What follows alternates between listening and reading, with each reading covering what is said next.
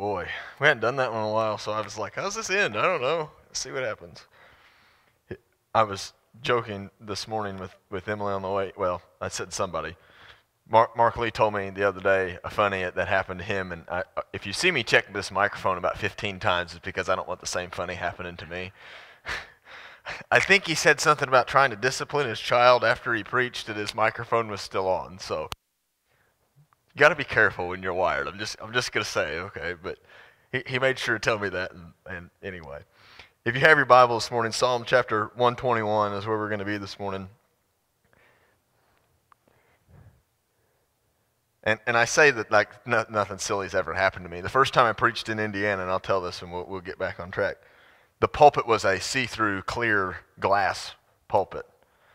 And one of the guys had told me, just make sure your fly zip before you get up there, because I've been up there and it's happened to me before.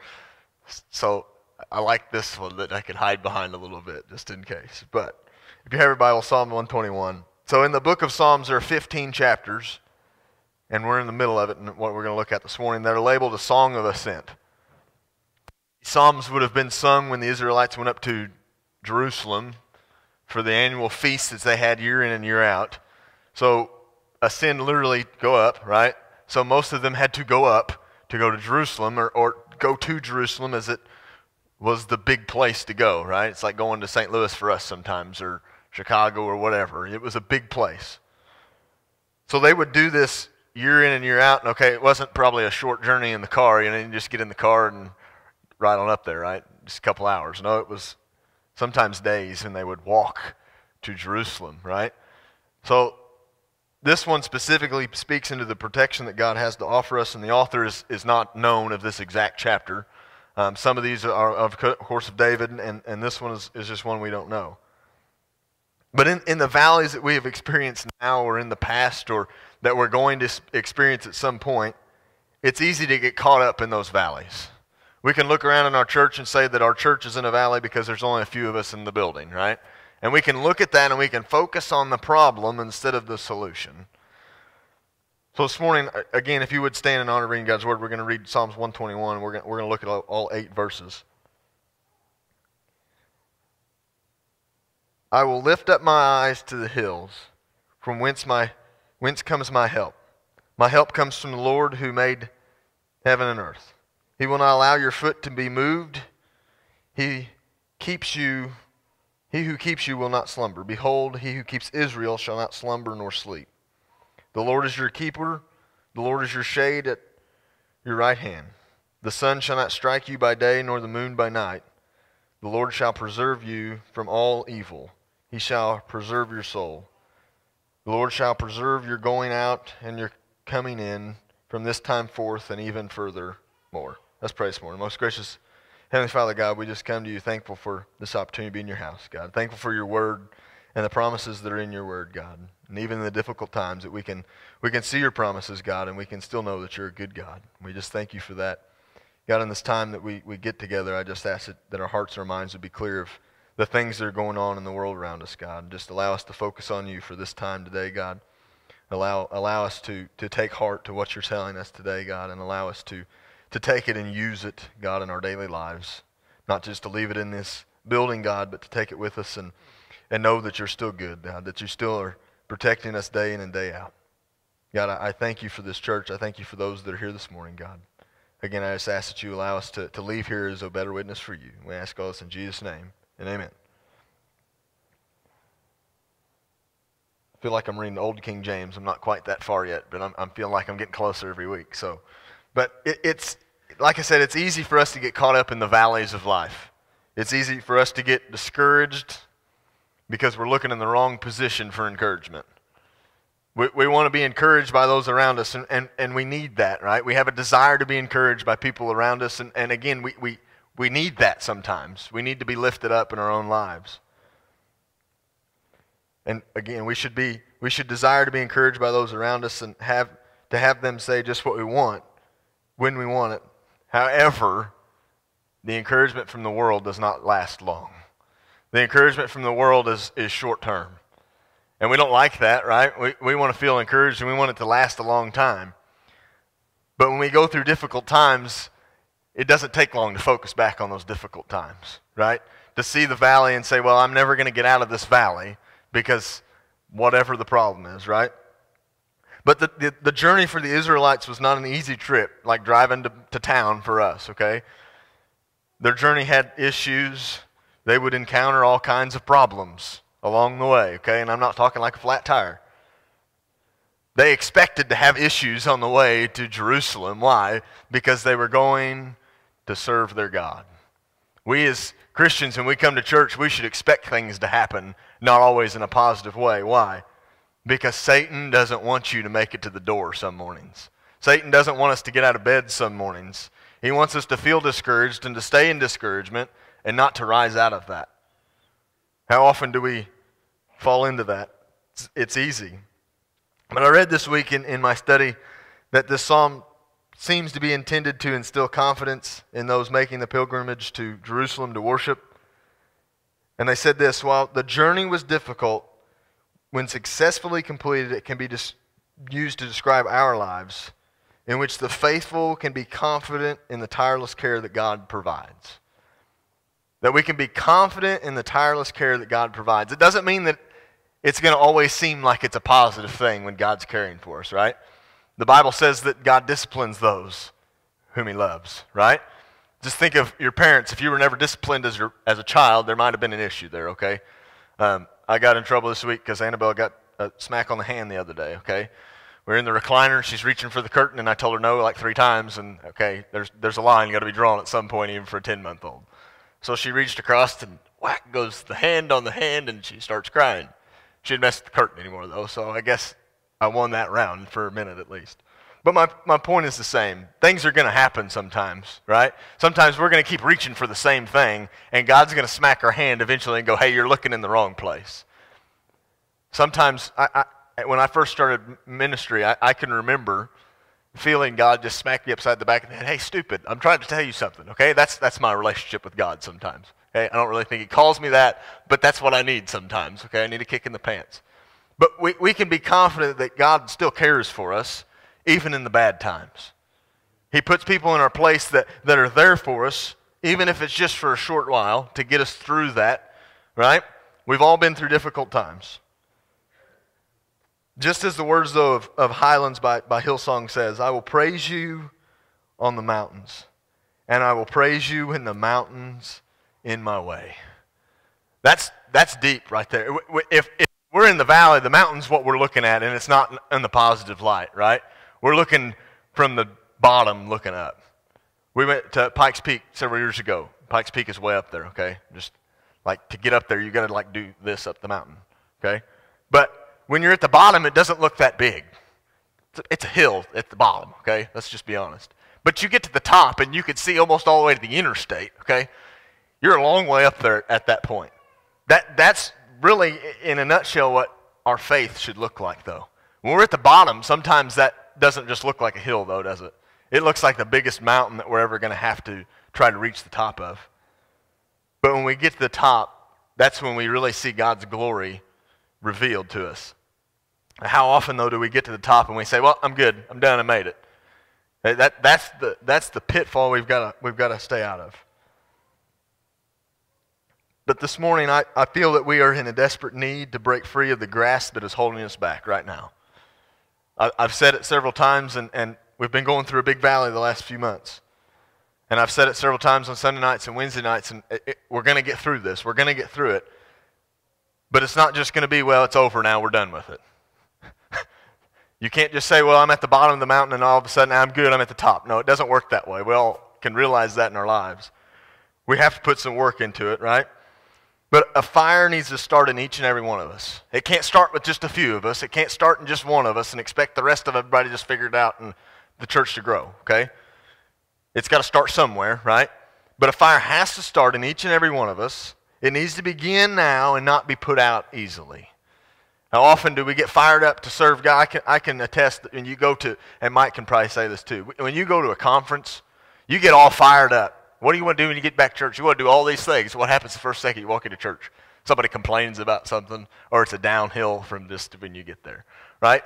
I can remember going to Johnny Hunt the last few years, and you get there and you get all of this encouragement, all this information, all this stuff, and you come back like, oh, I'm going to apply all that.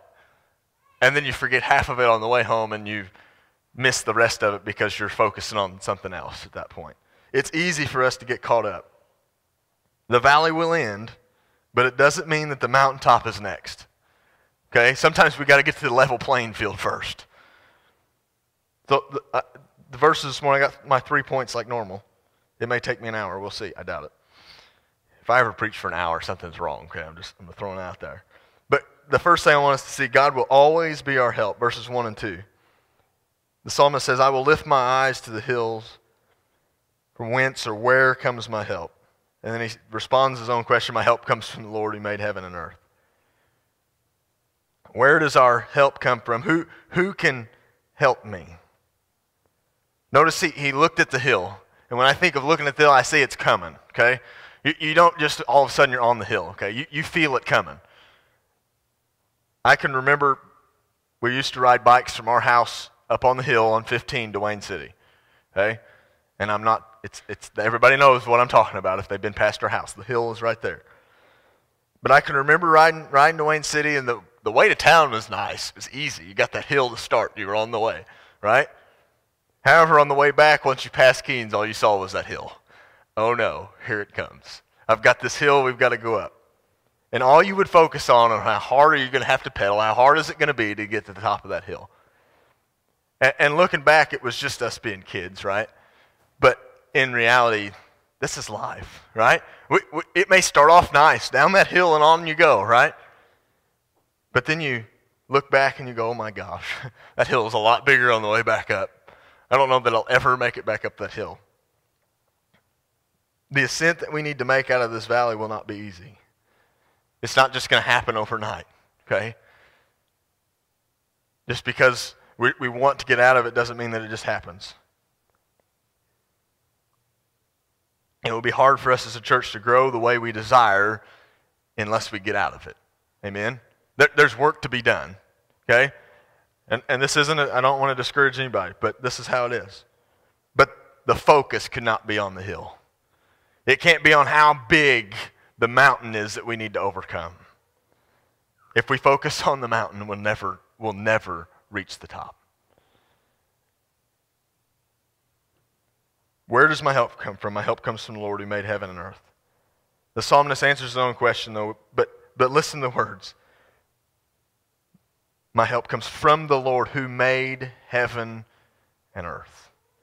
Tony Evans put it this way, the greatest protection doesn't come from the mountain, but from the one who created the mountains. We will not be safe by simply focusing on the top of the mountain, but by faith in the one who made the height of that mountain. God knows every mountain that we're going to come up to. He knows every valley that we're going to go down to. He knows the depth of those things and the height of those things, because guess what? He's created them all. He knew and he knows the pain, the suffering, the things that we go through. But I love the way Tony Evans said that the greatest protection doesn't come from the mountain. It comes from the one who made it. Because I'm going to tell you now, when you get to the mountain, my gosh, like earthquake down here. When you get to the mountain, if you quit there, you're going to be right back in the valley. If we as a church, we get to a point where we're growing and things are happening the way we want, and we quit doing what God has told us to do, it's not going to be long. We're going to dwindle away. I've said it before, and I'll say it again. We get away from the Word, we're going to be in trouble. We think we're in trouble now some days, right? But we get away from the Word, we're in the biggest trouble we can ever imagine. Churches all across America are getting away from the Word. Me and Mark Lee had a conversation about that the other day, okay? And it's not just me thinking it, it's not just other pastors thinking it, it's everybody sees that churches are getting away from the Word. Why? We want to feel good when we go to church. You'll never be a better Christian if you just go to church to feel good, okay? Sometimes the best moments in your Christian life are when you go home feeling bad. Why? Because you're going to change something. You're going to do something about it. If you get told you're not doing your job right, what are you going to do? Well, you're going to do one of two things. You're going to get bulled up and mad, or you're going to change your ways, right? Sometimes build up and mad is where we want to be, though.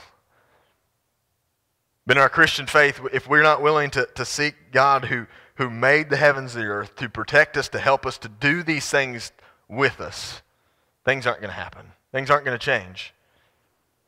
When I think of our help, I think of Jonah. Okay? Jonah ran the opposite direction of God, right? He wanted to go away from Nineveh. I don't want to go to that place. God should just forget that place and move on with his day, right? But God gets his attention, right? He gets him back on track. And then what's he doing in the last chapter of the book? He's sitting complaining again. God, they're not getting it. They're not paying attention. They're not understanding. And I think that God made that plant grow to shade him, right? Now, the rest of the story I'm going to skip for a minute, okay? I'll get back to the rest of that story. Because this plant doesn't last forever. But my point is this: God will help us, but we've got to seek him. We've got to look to God and say, God, how can I get out of this? What do I need to do for you to help me that much more? The second thing, and this is one of the most difficult ones for us to understand in bad situations. God is our protector. Okay? That's not meaning God's going to protect you from this earth and the bad things that are going to happen. But listen to the words. The Lord is your keeper. The Lord is your shade at your right hand. The sun shall not strike you by day, nor the moon by night. Right? It says the Lord shall preserve you from all evil. It makes us feel really good, right? If we take that one verse and say God will protect us from all the evil things that can happen. And we take that out of context and we say, okay, that's all God meant. He's just going to protect us in everything. One of the verses that have been taken out of context the most is Philippians 4:13. I can do all things through Christ, right? We can take that and say, well, I can do anything I want. I can fly if I want to. Okay, no, you can't. God didn't make you a bird. Okay, if he wanted you to fly, he gave you wings and made you a bird. But it shall preserve you from all the evil things that hell has to offer. He's not going to protect you from the bad things that are going to happen on this earth. He'll be with you, okay? It says the first part is our help. He's going to stand beside us, right? But bad things are still going to happen to good people. As long as there's sin in the world, so until Jesus comes back, bad things are going to happen to good people. The same God who comes to help us, though, will not allow us to slip. The big part, though, in verses 3 and 4, really where we're going to focus, I kind of skipped ahead. He will not allow your foot to be moved. He who keeps you will not slumber. He who holds us will not sleep. And think of that promise, though. The middle of the night when you can't sleep because you're struggling with something, guess what? God's awake with you if you just seek him. And I saw this week, and Sheila will like this, Bishop William Alfred Quayle, I'm not sure, was a leader of the Methodist Church. Okay, so Sheila's going to like this. Let's start with the Methodist Church here. Okay, this is a quote. But it said years ago, he was the leader in the church who shared about the night he worked into the early morning hours trying to finish a project. At a moment of intense pressure when he felt so tired and overwhelmed, his eyes fell on Psalms 121 and the promise of the Lord's 24-hour vigil over him. This reminded him, and catch this, of how defeating and exhausting were his efforts to work for God rather than allowing God to work through him. In his spirit, he heard the Lord say to him, there's no need for both of us to stay up all night. I'm going to stay up anyway, so you can go to bed and get some night's sleep. That's the God that we serve right there. Okay? That he is always watching over us. Whether we like it or not. They say the things that happen at night will be exposed in the day, right? God sees everything that we do, everything that we say, everything that we think. And that should scare us a little bit, first of all, okay? Because some of us think bad things or we don't like some things that are going on, right? But again, I want us to remind ourselves this doesn't mean bad things won't happen, okay? I'm sure that this guy didn't have a perfect life, the guy I just quoted. I'm sure things happened to him that he didn't like. This microphone's about to nuts. I'm loose up there. I'm moving too much. It doesn't mean we'll be without harm. but rather that our Creator will walk with us and He will stay with us day and night. Think of the things that even in the valleys that you can realize that God was with you. I can remember before my grandfather physically left this earth and breathed his last breath, we had a prayer. One of Mom's friends came over. She'd hit a deer on the way to our house. Okay, I don't know about Satan trying to do things, but literally she hit a deer on the way to the house to have prayer with our family. And I've told this story 100 times. I still don't know what's happened. Okay, it's been 9 years ago. And we got to praying, and my mom started getting loud in our prayer service, in our prayer time. And you feel this weight, like you felt like weightless for a minute. And everybody who was in the room, if you asked us, could tell you this story.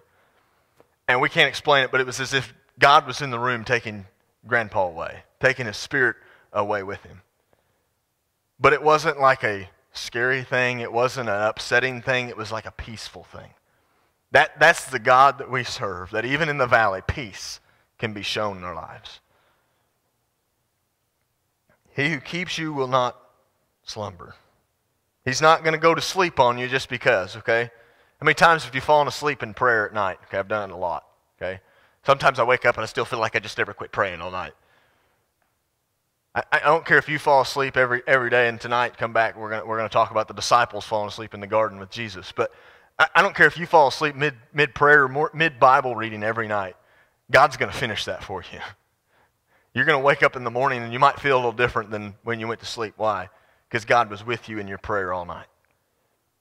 I have no doubts that God is not going anywhere. There's absolutely no safer place in the world than where God wants you to be. That was a quote I read this week as well. No safer place in the world than where God wants you to be. Not where you are, okay? Where God wants you to be. If we're doing God's will, then we're where God wants us to be. He's going to protect us, okay?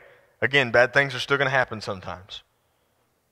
When we allow the will of God to be the only thing we search for, nothing can defeat us. And as a church, I really think we need to realize that. If we're doing what God wants us as a collective group to do, things are going to happen in a positive way for the kingdom of God. The third point, I'm going to wrap it up. God is our keeper.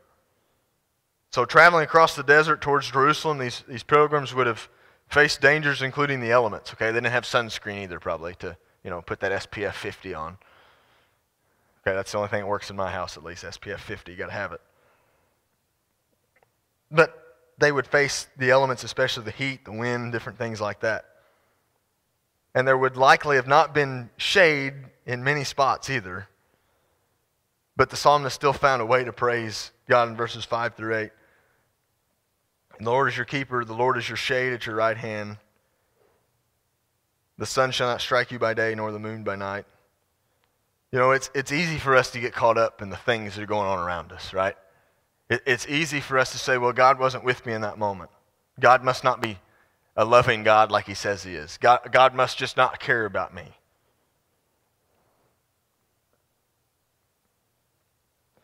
When we submit to God, though, when we submit ourselves to God's kingdom, then and only then will we receive the blessings of His covering. So there's something that we as a church need to realize today, is that we all need to be reading this every day. We need to be in the Word every single day. I know life gets busy.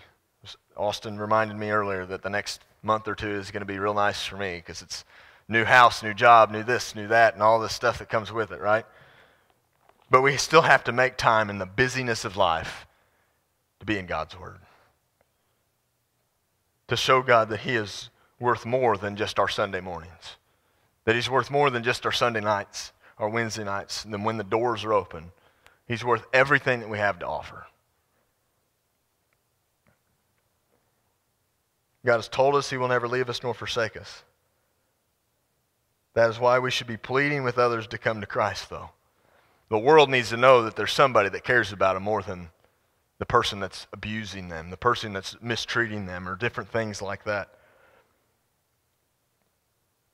I believe with my whole heart, and everybody in this room will attest to this. The Bible tells us that once you come to God, He will keep you. There are churches across the world today, well, two different things, and I'm going to rag on people for a minute. They believe that the baptism of waters can save a person. Okay? It's water. Okay? I'm just going to be real honest. It's just water. It may be warm water, okay, but it's still just water. There's nothing powerful about going in baptistry other than submitting yourself to God and showing the world that I love God and I've submitted myself to Him.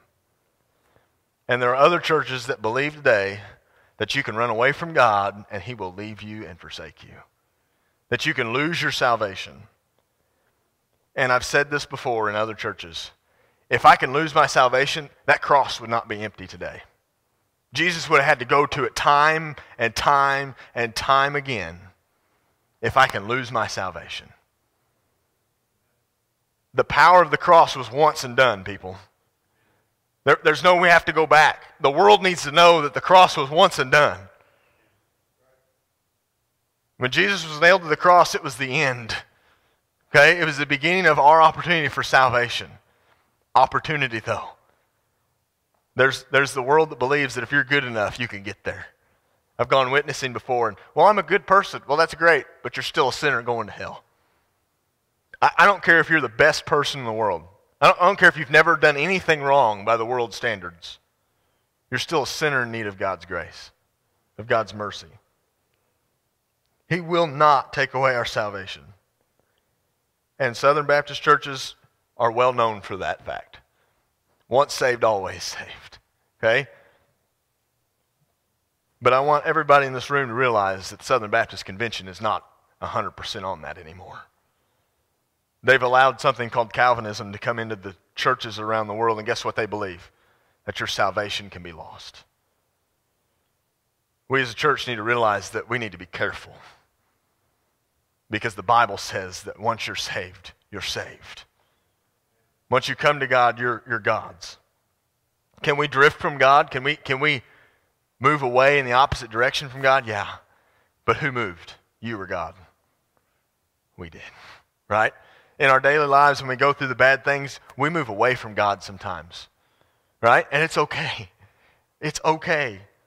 But it's when we completely turn from God and say, God, I want nothing to do with you. I know when we get to heaven, God's going to say one of two things to us.